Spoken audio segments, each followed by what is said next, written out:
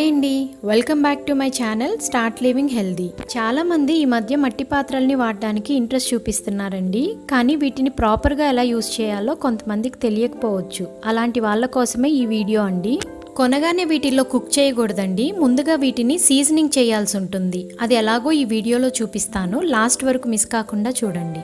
ముందుగా ఈ మట్టి పాత్రని 3 days మామూలు వాటర్లో నానబెట్టాలండి. గంజి ఉంటే గనక అందులోనే నానబెట్టొచ్చండి. కానీ గంజి నీళ్ళల్లో అయితే రోజు వాటర్ని మారుస్తూ ఉండాలి.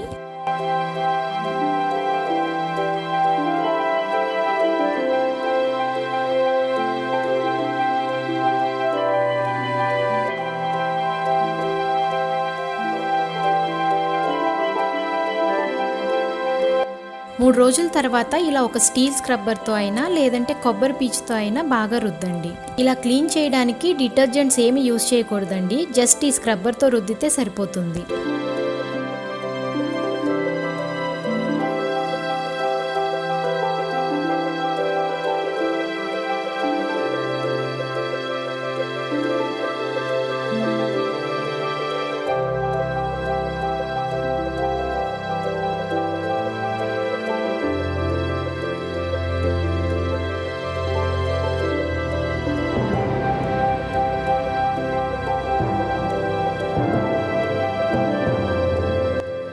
ఇలా మొత్తం అయిపోయాక వాటర్తో ఒకసారి వాష్ చేయండి. బట్ వాష్ చేసుకునేటప్పుడు జాగ్రత్తగా చేసుకోవాలండి. ఇవి ఊరికే బ్రేక్ అవుతాయి కదా, అందుకని కొంచెం నెమ్మదిగా వాష్ చేసుకోండి.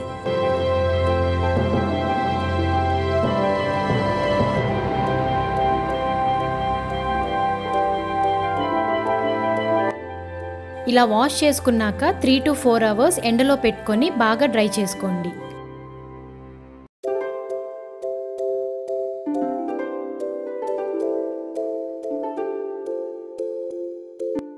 తడి మొత్తం పోయి ఇలా పూర్తిగా డ్రై అవ్వాలండి.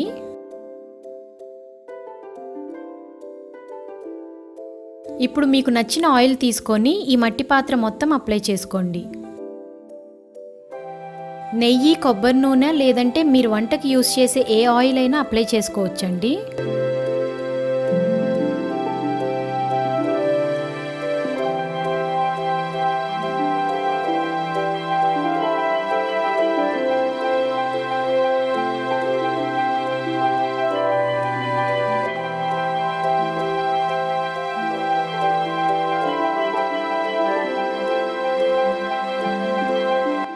ఇలా మొత్తం అవ్వేలాగా బయట కూడా అప్లై చేసుకోవాలండి.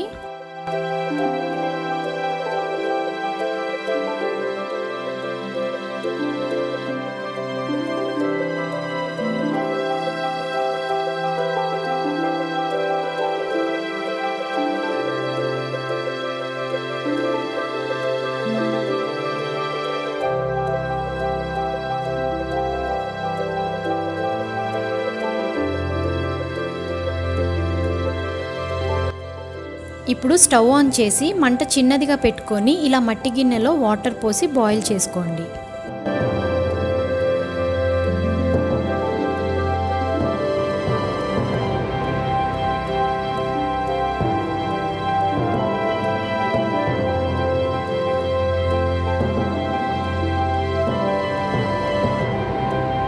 ఇలా బాయిల్ అవ్వగానే స్టవ్ ఆఫ్ చేసుకొని తడిపోయేదాకా మళ్ళీ ఎండబెట్టుకుంటే వండుకోవడానికి మట్టి పాత్ర రెడీ అండి.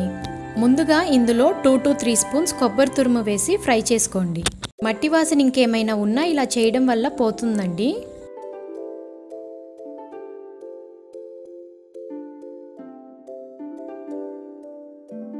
ఇలా గోల్డెన్ కలర్లోకి వచ్చేదాకా ఫ్రై చేసుకోండి. ఇప్పుడు వండుకున్న మట్టి పాత్రని ఎలా క్లీన్ చేయాలో చూద్దాం.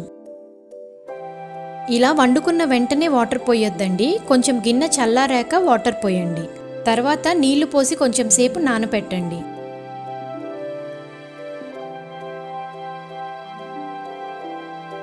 ఇప్పుడు స్క్రబ్బర్తో బాగా రుద్దేయండి. ఏమైనా స్టిక్ అయినా కూడా వచ్చేస్తాయి.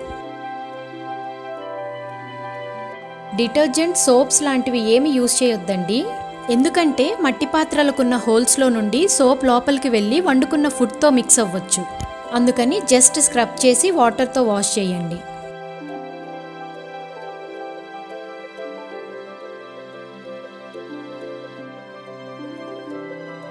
ఇంకా ఏదైనా జిడ్డు పోలేదంటే కొద్దిగా నిమ్మరసం ఇంకా సాల్ట్తో క్లీన్ చేసుకోవచ్చు.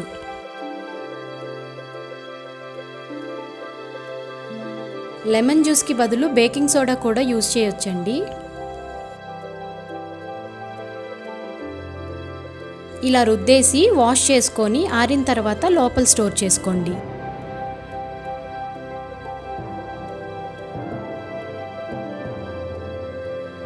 మట్టి గిన్నెలో వండాలంటే ఈ టిప్స్ ఫాలో అవ్వండి.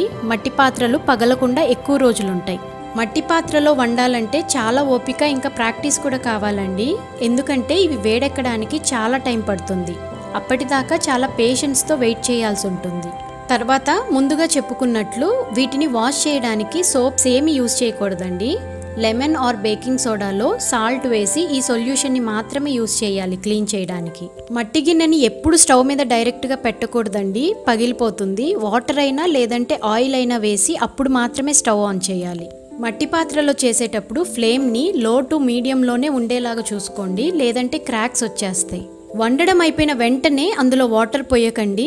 ఇలా సడన్ టెంపరేచర్ చేంజెస్ వల్ల బ్రేక్ అవ్వచ్చు. అందుకని కొద్దిగా చల్లగా అవ్వేదాకా ఉండి వాటర్ పోయండి. సీజనింగ్ తర్వాత ఫస్ట్ టైం యూజ్ చేసేటప్పుడు కొంచెం కేర్ఫుల్గా ఉండాలండి. మట్టి గిన్నె కొంచెం ఎక్కువగా కాలినా సరే అందులో ఏం వండుకున్నా అదే కాలిన స్మెల్ వస్తుంది. So be careful. ఇలా నేను నా మట్టి పాత్రల్ని సీజనింగ్ చేశానండి. హోప్ మీ అందరికీ ఈ వీడియో యూస్ఫుల్ అవ్వింది అనుకుంటున్నాను. ఈ వీడియో మీకు నచ్చినట్లయితే లైక్ చేయండి, షేర్ చేయండి. ఇంకా ఇలాంటి ఇంట్రెస్టింగ్ వీడియోస్ కోసం సబ్స్క్రైబ్ చేసుకోండి.